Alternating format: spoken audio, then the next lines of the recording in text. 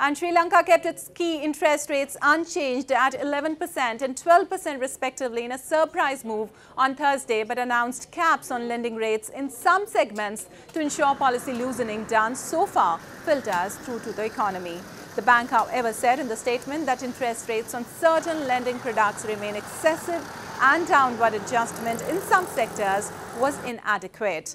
The statement further added that such administrative measures would also ensure the swift transmission of previous monetary policy easing measures to all sectors of the economy. Sri Lanka's key inflation index peaked at 70% year-on-year in September, but came down to 6.3% in July after the island nation locked down a $2.9 billion bailout from the IMF.